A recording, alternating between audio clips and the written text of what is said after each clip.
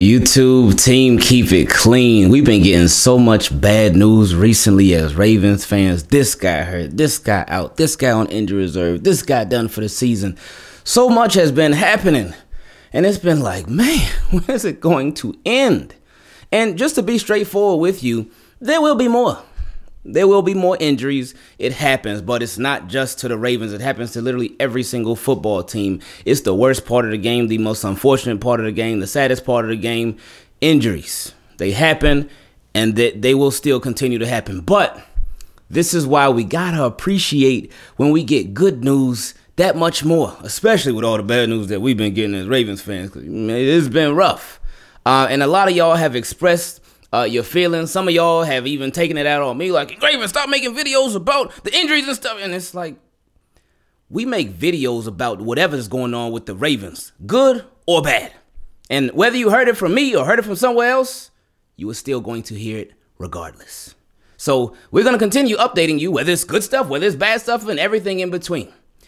But today, we got the news that Hollywood has returned to practice because he had been missing practice for the past couple of days. Now, Hollywood wasn't somebody that we talked about missing practice really at all because I honestly wasn't concerned that he was missing practice. I did not think he was going to miss this game against the Chiefs. I did not think he was going to be out for for the foreseeable future. I just did not think that Hollywood was going to be long-term anything. I didn't even think it was going to be short-term. I did not have any doubt in my mind that Hollywood was not going to play in this upcoming game against the Chiefs. I always figured he was going to play. I always figured he was going to be fine.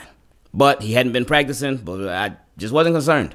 But it is still nice to hear that he returned to practice today.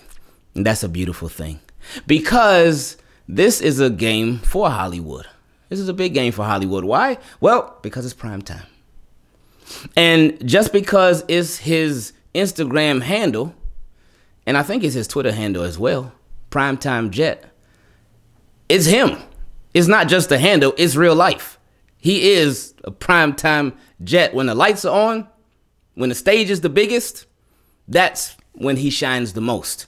Because you could hate Hollywood all you want to. You could talk about this, talk about that. But one thing you can never deny is that when everything's on the line, he shows up.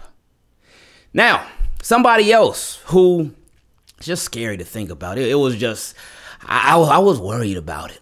Especially because of what we had heard from everybody else who went through the same thing. It was DEVIN DUVERNAY. And yesterday we talked about DEVIN DUVERNAY. He had the groin injury. I was like, man, groin injury, those things could linger. And you just never know with a groin injury. And with DEVIN DUVERNAY, when they said that, I just automatically thought, Rashad Bateman. Marlon Humphrey. Because the groin, the area of the groin and the abdomen and whatnot, it's tough to judge. And it was just a lot of scary thoughts came into my mind. And I certainly, if you would have asked me yesterday, even if you would have asked me this morning before practice happened, oh, you think DEVIN DUVERNAY is going to be back there? No, not at all. Nope. Don't think it's happening. Nope. But DEVIN DUVERNAY returned. And that was a beautiful thing to hear. It's a beautiful thing to see. Well, see on Twitter and stuff from guys who do the practice and stuff. But anyway, it was so nice to hear that DEVIN DUVERNAY was back.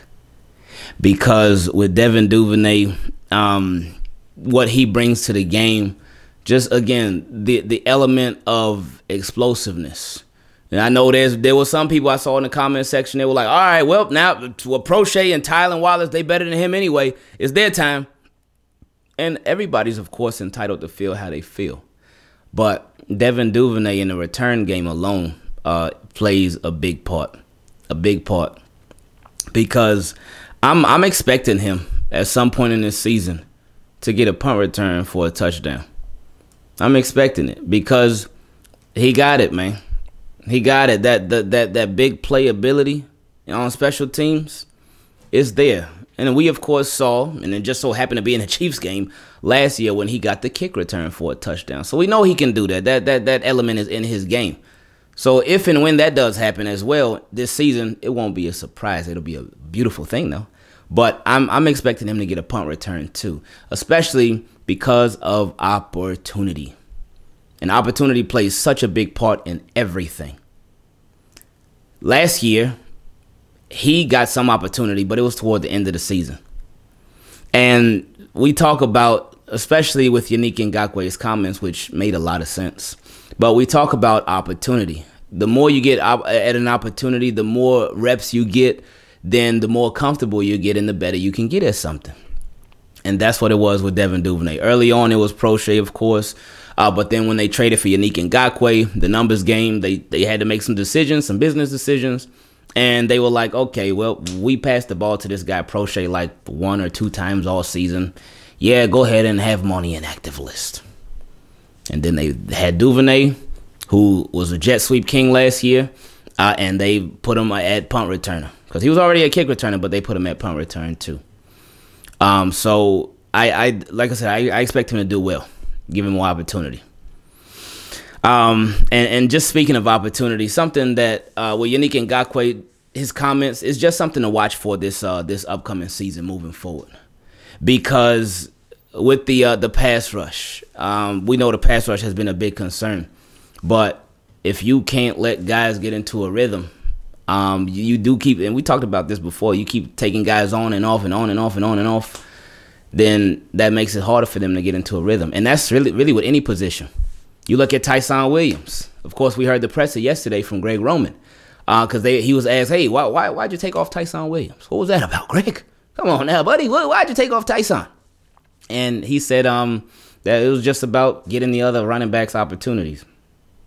Because he was like, oh, the days of just having one running back, the days of just having one running back as your guy, those days are long gone.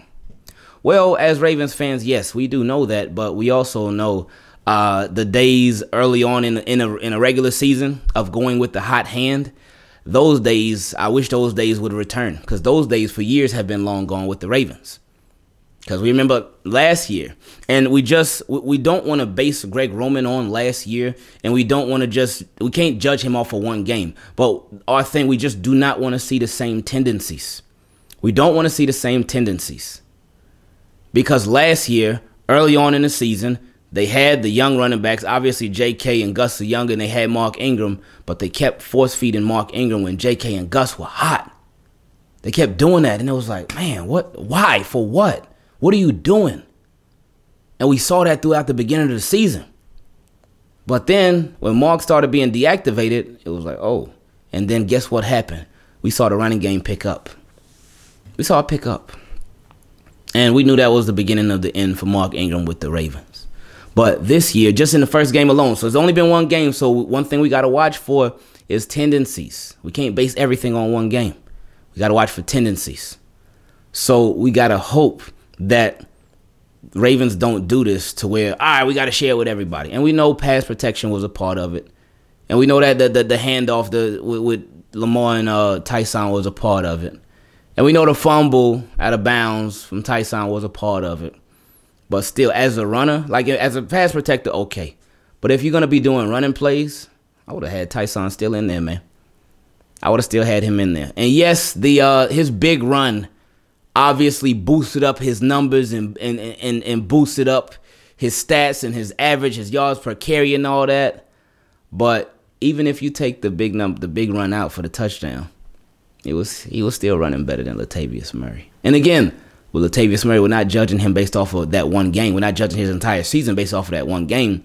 But we're just judging that one game based off of that one game. So Tyson Williams was the more effective runner in my eyes than a Latavius Murray. So in my eyes, they should have stuck with Tyson Williams that much more. I was about to say Tyson Murray. So we'll see how things go. Now, I know a lot of y'all probably have been looking at me crazy this entire video. But I had this on my head since earlier this morning. And I was like, you know what?